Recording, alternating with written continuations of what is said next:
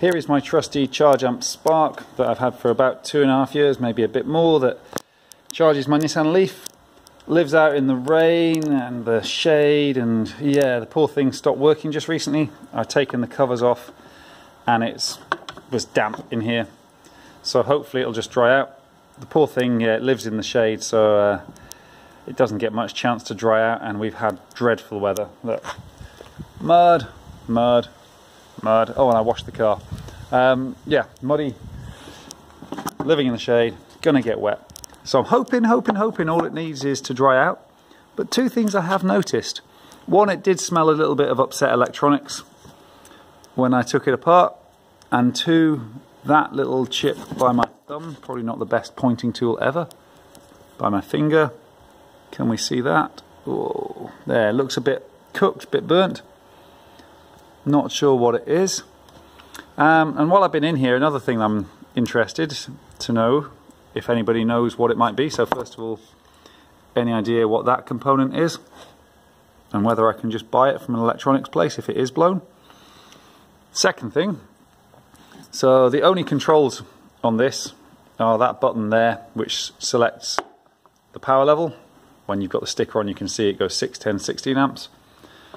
So that's this little switch here. You just press that and it will go through.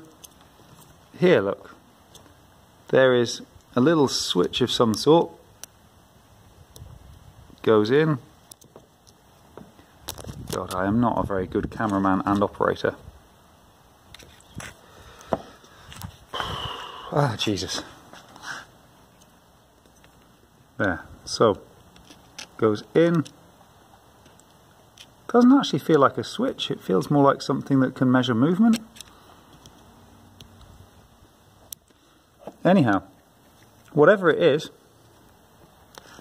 come on, light. Whatever it is, you cannot operate it with the covers on. So it must be something to do with calibration. Maybe to do with the 16. I mean, the 16 amps is the maximum that this thing can do, supposedly.